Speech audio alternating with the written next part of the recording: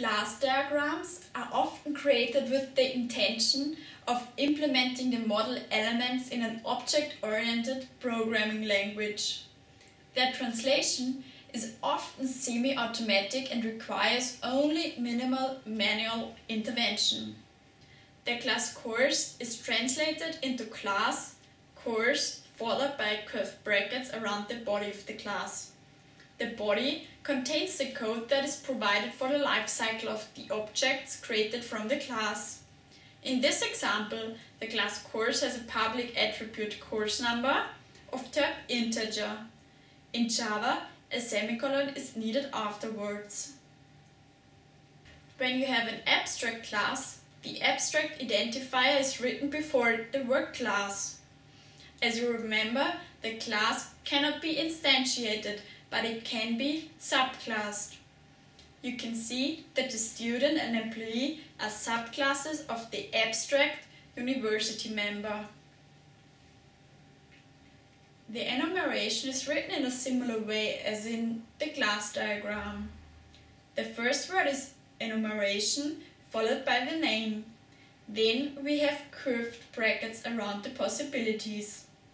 In our example, enumeration called e-semester with the possibilities winter and summer, and an enumeration e-roll with the possibilities lecturer, tutor or examiner.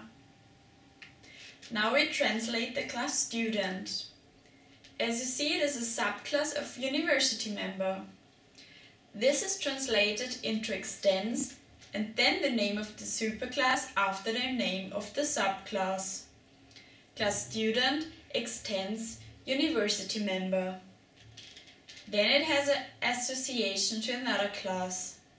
Close to the head of the arrow to this class course execution, there is a multiplicity star.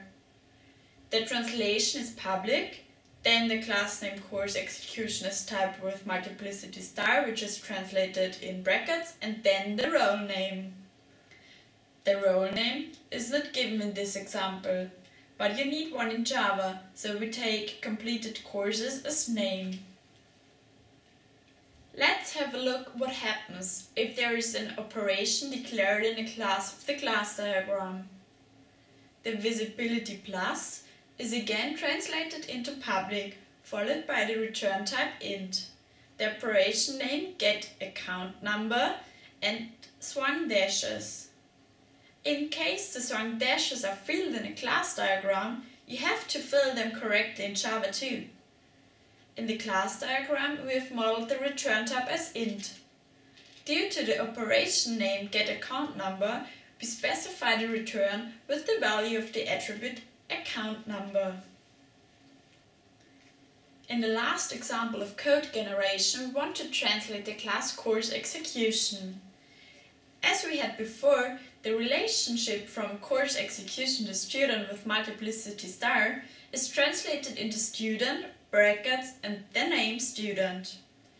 Each course execution has a relationship to exactly one course. In practice, you would give the attribute course number directly into the course execution in the class diagram, but the translation into Java is the same as with the one-to-one relationship.